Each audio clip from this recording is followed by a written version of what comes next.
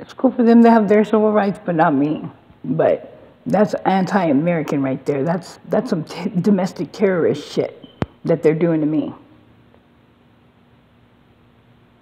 Yeah. I'm the one being targeted, but I don't infringe on nobody's rights. Total discrimination over here.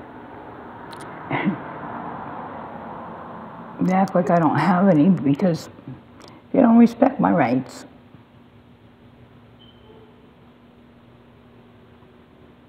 Yeah. It's not okay for anybody to do it to them.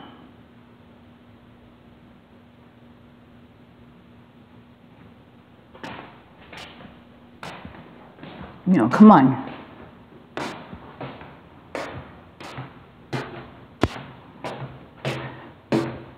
They only let me sleep at their convenience.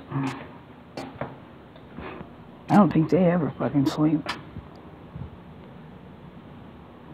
Unless they're doing the fucking remote neural monitoring and they're on what they call catatonic.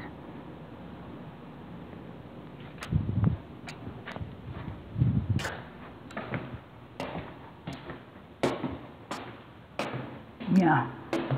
When they're not hurting me, they're fucking peeking, listening and surveilling me. And I'm sane. Remember, I got deemed sane. I got assessed and I'm sane. Nothing's wrong with me. Yeah. But there is something wrong with people that fucking invade people's privacy and shit and fucking torture them when they're already disabled.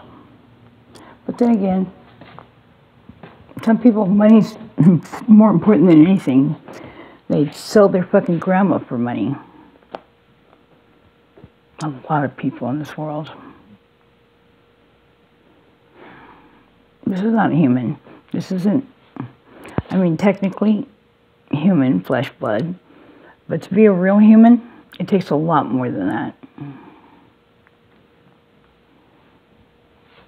I guess.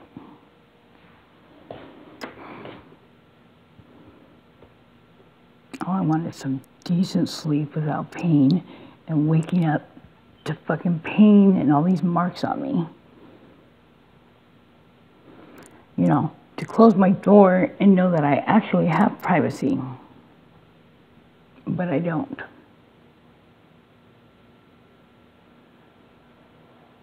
What they're doing is illegal and it's immoral. It's sick. They need to get a hobby. Because obsession is not good for you. And it's just weird. And I'm not flattered either. It's just really strange.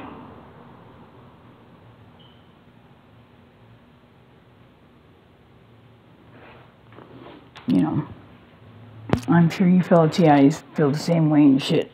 You know, all these people are gonna be against somebody like you. And we're the impasse, and we feel, and we love. I'm not angry. I feel sorry for them.